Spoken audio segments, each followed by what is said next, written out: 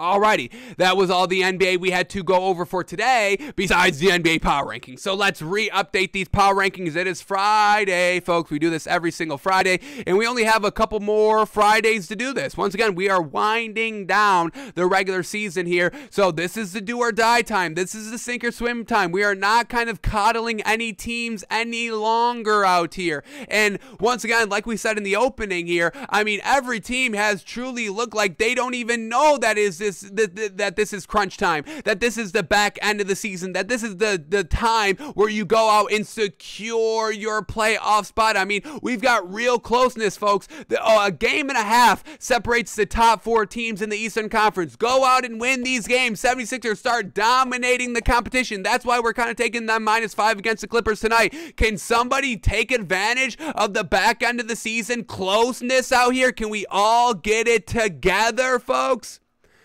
A little bit of spit hit the camera. Let me wipe that off. That was a noticeable spot on there. Let me wipe that off real quick. All right, but yeah, I mean, 76ers, you got us spitting all over the place. That's how much we believe that y'all can get it done, but y'all are not kind of showing us that domination. Can teams start dominating at the back end stretch? Please, we have been getting teams dominating. That's why they're going to be our top 2 here in our power rankings, folks. We've kind of alluded to it all show long, but there are 2 teams that are leaps and bounds ahead of every other team, folks, and they will be rewarded in the top 2 spot of our power rankings. So continue listening, watching on to figure out what those 2 teams are. I'll tell you, the 76ers are not one of those 2 teams. Yes, they're winning. They're taking care of business, which is good. We still like that. But can we get the domination, please? We've got to see some domination, folks. You got to establish yourself at some point. You must strike fear in your opposing teams by setting the precedent of, hey, we could win by 30. We just dropped, we just won by 30 against the best team in the league. Let's do a hypothetical here. 76ers beat the Celtics by 30 points. Wow, wow, wow. That shows me dominance. Now, the next time, the next opponent that faces the 76ers, they should be shaking in their boots a little bit. Oh my God, they just beat the best team in the league by 30 points. And we're not the best team in the league. So what are they going to do to us? That's what I want to see. And we don't have to see that every game. It's not going to happen every game. We know it's not going to. You're not going to win by 30 every single game. We get that. We get that. But I got to see it once in like a month stretch at minimum. Maybe twice in a month stretch at minimum. And we haven't gotten that by the 76ers. So can we please get that up a little bit? Well, I don't know why we were going on the 76ers that way. But let's rein it back in. All right, y'all know our criteria now. We got to see some sort of dominance. We can't just see you taking care of business. All right, at some point, if you want to establish yourself as one of the best teams in the league, show me the dominance. Show me the dominance.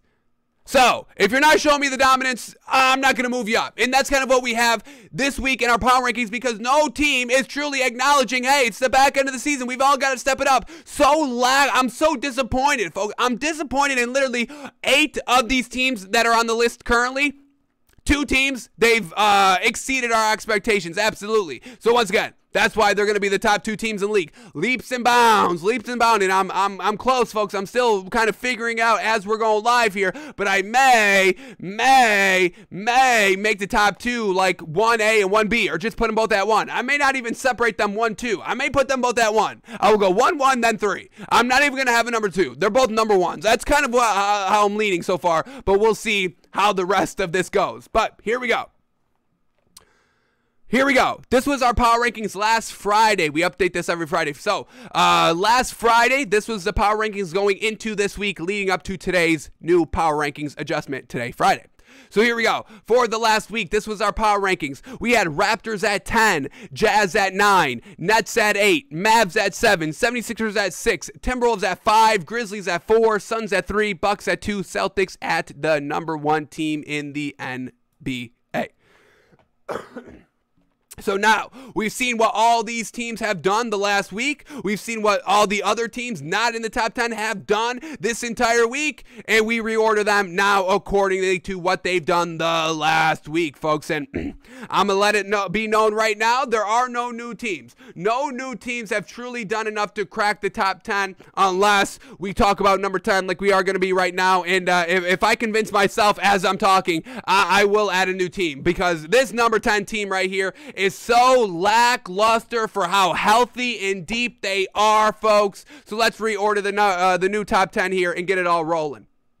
So, new number 10 team. This team is dropping back again. The Jazz fall from number 9 to number 10, folks. And what the hell is going on with the Jazz? This is what they've done the last week. They had 4 games. They beat the Clippers and the Knicks. Congratulations. You beat the garbage Clippers and the garbage Knicks. Congratulations, Jazz. One of the deepest, healthiest teams in the NBA.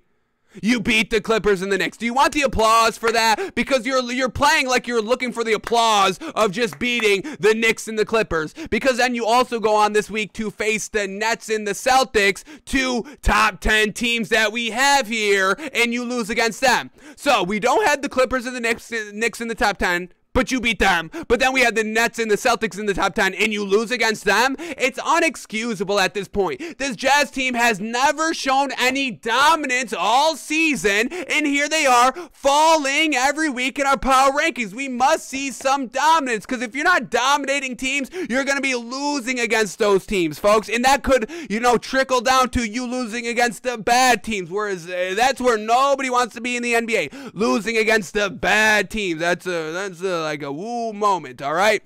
Especially the final month of the regular season, couple of weeks of the regular season.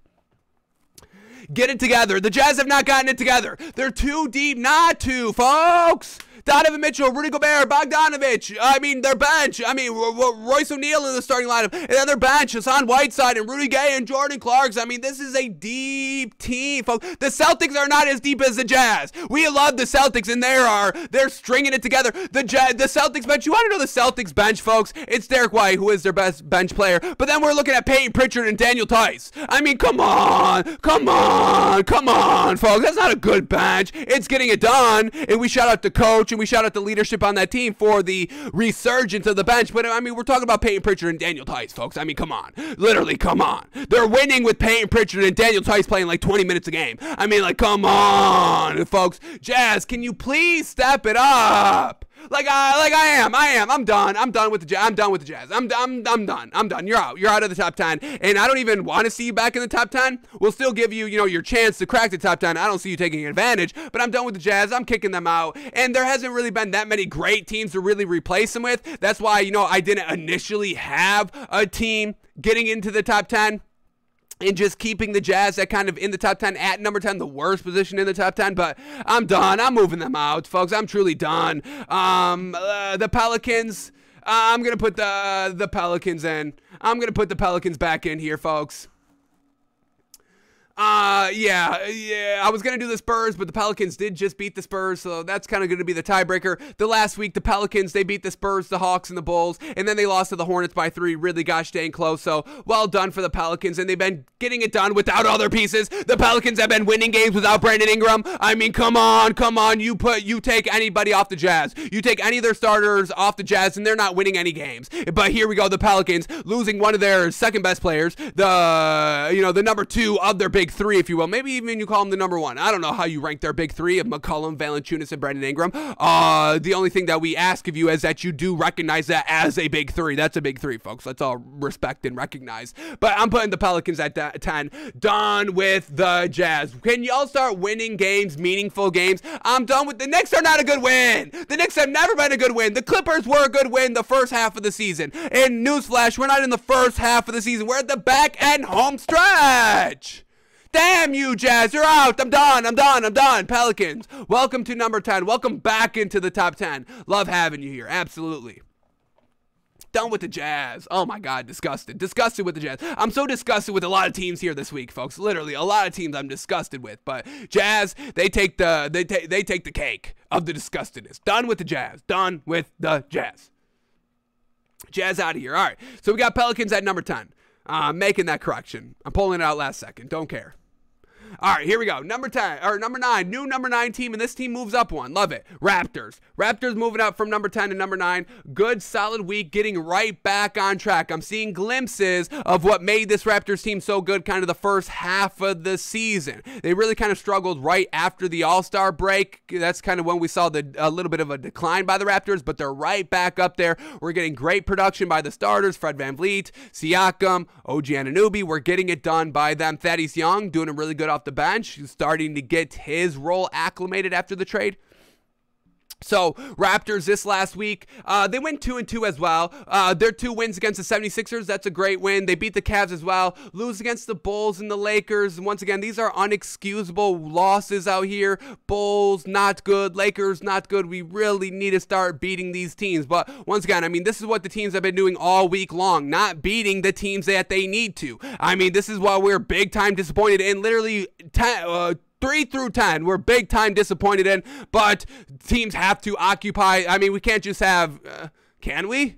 Do I dare do this, folks? Like, I literally only have 2 teams in the top 10. Do that never occurred to me that I could do that, but I guess I could do that. It takes my fans. I'm the host here. Do I erase do I just have a top 2? I mean, I'm this close to doing a top 2, folks. Like, if these teams don't get their act right, I'll do it. That's the deal. I will give every other team 1 week, because if I don't see a step up here from number 10 through number 3, I'm only having a top 2 come next Friday. I will do that, folks. Maybe I'll do a top 3. Maybe I give it, one more top 3. But other than that, folks, I will cut it down. I will cut it down if I'm seeing lacklusterness by the majority of the teams in the NBA. So y'all got 1 week to truly shore up. Once again, this is the back end stretch. The number 1 seed in the Eastern Conference is up for grabs. The number 1 seed in the Western Conference isn't up for grabs, but the number 2 seed is. Only 5 games separate number 5 and number 2 in the Western Conference. So go out and get the number 2 seed out there. Play in tournaments. It's neck and neck. The Spurs only 2 games out from the 10 seed getting in the play-in tournament. Lakers, dig down, dig deep, keep that play-in seed. It's not like these teams have nothing to play for, folks, so everyone's just phoning it in. No, there's movement to be had. There's more better playoff spots to be had. Go and get them. But everybody's been so lackluster this week, it's like they don't even care. So if y'all don't care, I'm not gonna care. I'm not gonna extend the list to 10 teams. Next week, I will only have the top 2 if y'all don't get it together. Damn, get it together, please. I'm begging y'all. Alrighty, so back to this. Raptors, you gotta do better. You gotta do better, but you did alright for what everybody else has been doing. So, congratulations. You banked on everybody else being not good, so you move up 1 spot. Raptors now at number 9.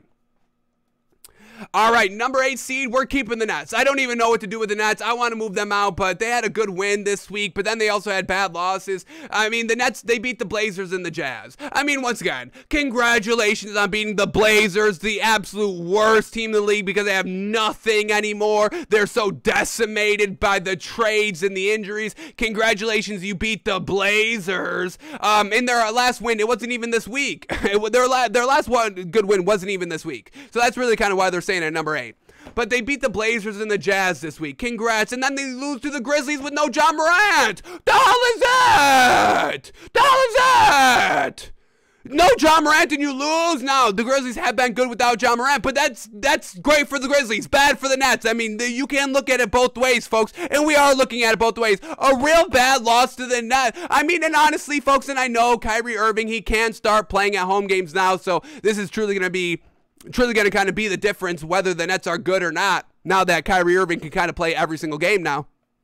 But, I mean, when, Kyrie Irving the entire season, when you couldn't have been playing home games, I mean, there was no excuse for this Nets team to kind of lose those games on the road then. I mean, there's no reason for Kyrie Irving to have off games. I mean, you got to make the most of all the games that you can play in, and he's not doing that, folks. So done with the Nets, and they're in trouble, folks, because they truly show that they need more than just Kyrie Irving and Kevin Durant. They can't just do it, those two out on the floor. They can do it any given night, but it's not going to be consistent. We see this all the time here. They need other help. They need Seth Curry desperately on the floor. They really need Ben Simmons whenever he wants to get on the floor, but now he's injured and he can't play. So this Nets team is truly a mess. There's no leadership. There's no cohesiveness and all that. So, y'all better hope. This Nets team better hope that they can get everybody good on the floor before the playoffs, because they're going to kind of be thrown into a play-in tournament game. That's kind of the way it's shaping out right now. So, Nets, can y'all get it together? Losing against the Grizzlies with no John Morant? Disgusting. So disgusting. So, Nets staying at number 8, folks. Man, oh man, and literally all these teams are either moving up one or staying the same because everybody else was so lackluster. There's really no way I can move any of these teams up because of what they've done this week, folks. Number 7 team, we are keeping the Mavericks. No movement there. Mavericks still staying at number 7. They had 4 games this week. They beat the Timberwolves and the Rockets. Once again, Timberwolves, that's a good win. I give them credit for that. But then you beat the Rockets. Who cares? The Rockets are so gosh dang bad. And then they ended up losing against the 76ers and the Hornets. I mean, what the hell is that? 76ers, very good team. We had 76ers at number 6. We can't move them up there. The Hornets have been getting it done as of recently. I probably could put the Hornets at number 10, but I'm going to go Pelicans over them. But it is a close race. Put Hornets at number 11, absolutely. 12, absolutely. But, and the Hornets have been getting it done. I mean, the Hornets have been, backs against the wall, 10th seed, all that. And then they've been fighting their way up. Now they're the 9th seed, all that. So Mavericks losing against the Hornets, losing against the 76ers. This is the home stretch. We've got to be beating these teams. These are all playoff caliber teams. We can't be losing against them. Got to see teams beating these teams. Come on, Mavericks, get it together. Mavericks staying at number 7. All right, new number 6 team? No new number 6 team. Number 6 team still the 76ers. This week, 76ers, they beat the Mavericks. Good win. They beat the Heat. It's a win. I give them credit for taking care of business. And then they beat the Lakers, but then they lose to the Raptors. I mean, yeah, a nice 3-1 this week. Very well done, but no domination. This is where we can't move the 76ers up. Yes, they're taking care of business, but I mean, folks, we got Joel Embiid, MVP discussion. You bring in James Harden. I mean, we're looking at a little bit more. Our expectations are a little bit more than just taking care of business on the rag, yes? I gotta see some domination. Let's take a look. When was the last big-time dominating win by the 76ers? And I call it like a dominating blowout win, like 10 or more points. So let's go. When was the last time the 76ers had a dominant win? Am I just not remembering them? Because we break them down every day and I haven't really remembered one. But let's take a look. Let's break down the numbers. Let's challenge our narrative. The 76ers not blowing out anybody. When was their last big-time blowout win? Here we go. Looking at 10 or more points. Their last game against the Lakers, win by 5 without LeBron. That's what I'm saying. That's, yes, you took care of business, but that's not a dominating win when it should have been a dominating win. It's just Russell Westbrook out there. You beat Russell Westbrook by 5 points? Do you see the issue? Do y'all got if y'all don't have an issue with that, am I overreacting? I don't think so. Jeez, they beat the Lakers by 5. They beat the Heat by 7. I mean, folks, this Heat team crumbling, and they only went by 7. Taking care of business, good. We give you credit for that. But come on, domination, you're a little bit better than just taking care of business. They lose against the Raptors. They beat the Mavericks by 10. All right, a nice double-digit win there. I give them credit. Did Luka Doncic play in this game? Let me double check. Luka Doncic, he did play in the game. So that's a good win by the 76ers. Alrighty. What else do we got? Besides that, let's go a little bit deeper. Here we go. Against the Cavs, we are at March 16th at this point. Against the Cavs, they win by 4. Against the Nuggets, they lose. Against the Magic, they win by 2. Against the Magic, they win by 2. Against LeBron's Lakers, they win by 5. Are we starting to see what we're talking about here? Against the Nets, they lose by 29. Against the Bulls, finally, a big-time blowout win. Was that 15 points? Yeah, that's what we're talking about. The Bulls, but, at the end of the day, it's the Bulls. They're not even a good team anymore, but we still give them credit. It's still a blowout win. We give them credit there. Against the Heat, they lose. Against the Cavs, another time, they win by 6. Against the Knicks, they blow out the Knicks back-to-back. March 2nd and February 27th. So, I mean, in the last month, we're looking at kind of like 1-2 blowout wins, which is good, but I think we got to do a little bit more. One of the blowout wins was against the Bulls. Can we even count that? I will give them the Mavericks blowout. That's why they are ahead of the Mavericks at the current moment. But, I mean, come on. We can't move them up any more than that. 76ers, please. Can we start doing a little bit better, please? 76ers at number 6 still. Alrighty, here we go. New number 5 team. Nope. Still the same team. Timberwolves staying at number 5 here. And this was tough. I definitely could have maybe moved the 76ers up one spot to the Timberwolves and all that, but the Timberwolves have been pretty good this week. They beat the Bucks, great win. They lost against the Mavericks by 2, close loss, and then they lost against the Suns by 9. But remember, I mean, they really were competitive the entire game. They had the lead for some of the game. They just kind of lost it in the fourth quarter. So I'm giving credit to the Timberwolves for not having as much talent as the 76ers do, or just kind of the allure of the 76ers that they have and all that. And the Timberwolves are still giving us great competitive production. So yeah, I probably could have dropped the Timberwolves back down a spot to 6, but I'm not going to reward the 76ers for lackluster play. I'm going to give it to the Timberwolves that are trying their damnedest. They've been battling for a playoff spot and not just a playing tournament spot. They had the number 6 seed for a second, ended up losing it there, but they're competing, they're competitive, they're trying to win against the best teams. They were competitive. They almost beat the Suns, the best team in the league, one of the best teams in the league. So I'm going to kind of keep the 76ers, I'm going to keep the Timberwolves, keep giving them a nod here, and I'm going to keep them at number 5. Alrighty, here we go. New number 4 team. Yes, finally. All right. This team dropping back a little bit here. We're going Bucks at number 4, dropping back down from 2 to 4. And they're dropping down not really because of anything they've done themselves, but because of how great some other teams have been. We got to move down the Bucks. So this week, the Bucks, they beat the Bulls and the Wizards. No great wins there. They lose against the Timberwolves. Once again, kind of why we have the Timberwolves at number 5 here. But Bucks will have to go down to number 4. Giannis is great, all that. Brook Lopez now back, all that's looking good. Guard play, even though, they're not the deepest at guard play, they're still getting it figured out. So Bucks looking good, don't get me wrong, but other teams have been better. So let's talk about why these teams are moving up. So Bucks drop down from 2 to 4. New number 3 team here, going up a spot. We're moving up the Grizzlies. I mean, winning without Ja Morant, that's what we're talking about. That's the domination we want to see. Do the 76ers win without Joel Embiid? I don't think so. We don't know, so we can't say for sure, but I don't think so, folks. So, 76ers, that's why they're staying at 6. Grizzlies winning without Ja Morant. This week they beat the Rockets, the Nets, the Pacers. They lose against the Hawks, and that was the game that they did have Ja Morant win. And, we didn't let the Grizzlies get away with it then, but able to kind of overcome that and, losing 1 game with Ja Morant or winning 3 games without him. I think that's kind of impressive. I'm going to move the Grizzlies up to number 3 here. We've got 2 more weeks of Ja Morant's sideline, so we'll see if the Grizzlies can continue to hold this 3 seed or if they drop back. So this is going to be a big week for the Grizzlies. Let's see if they can keep getting it done without Ja Morant. Grizzlies at number 3. And then here we go.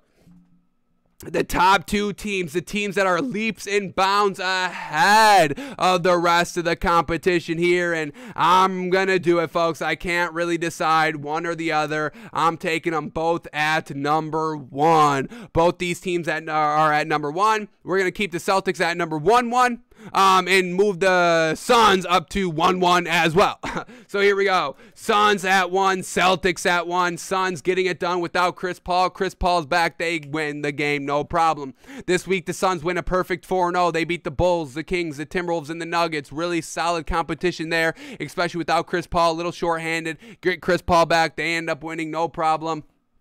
Devin Booker really kind of has made an MVP case over this 5-6 week stretch of no Chris Paul out here, and the Suns just cruising, rolling, dominating, winning in dominating fashion, able to win in dominating fashion, 20 plus points, 10 plus points without Chris Paul, and they're still able to dominate. 76ers, are you listening? Yes. Suns at number 1, and then the Celtics once again still at number 1 here. They went 4-0 this week, a perfect week. They beat the Kings, the Nuggets, the Thunder, and the Jazz. Looking really good. Jason Tatum, Jaylen Brown doing their thing. Marcus Smart facilitating the floor absolutely flawlessly. Getting great production from Derek White and Peyton Pritchard, and Daniel Tice off the bench is something I never thought I would see in my lifetime. I never thought I would be here saying Peyton Pritchard is giving us solid production by the Celtics. So there's that. And I never thought, Daniel Tice would return to the Celtics this season and do solid work off the bench. I never thought we would be saying this.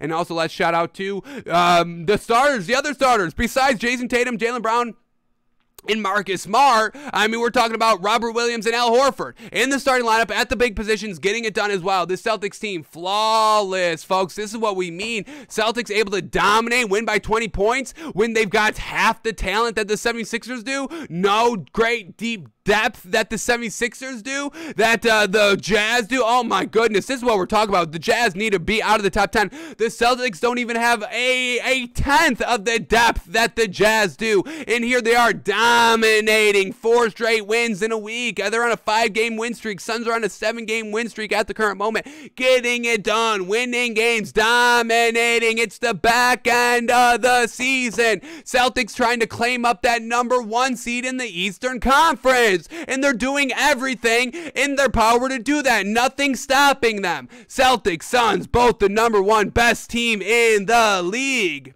Do they face each other coming up here? I really kind of hope we get Celtics versus Suns at some point before the end of the regular season. Let me quickly take a look here. Or are we going to be rocking with co-1s for the rest of the year, folks? We could. I would have no problem doing that. Co-1s, absolutely.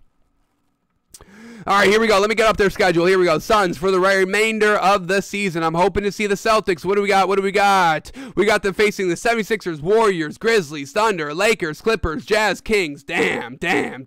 Don't face the Celtics. But once again, we got 1, 2, 3, 4, 5, 6, 7, 8. I mean, we got like 8, 9, 10, 11 games for the rest of these teams. So make the most of it. You are on notice now. Everybody is officially on notice. Get it together, or we'll chop this top 10 down to a top 2, top 3. I will chop it down. Better play, consistent play, blowouts when you can. Get it done. Damn. Celtics, Suns at #1. All right, here we go. To recap the rest of the list here, we got Pelicans at 10, Raptors at 9, Nets at 8, Mavs at 7, 76ers at 6, Timberwolves at 5, Bucks at 4, Grizzlies at 3, Suns and Celtics both at what? Everybody is now on notice. No more excuses. Get it done the back end of the season, please.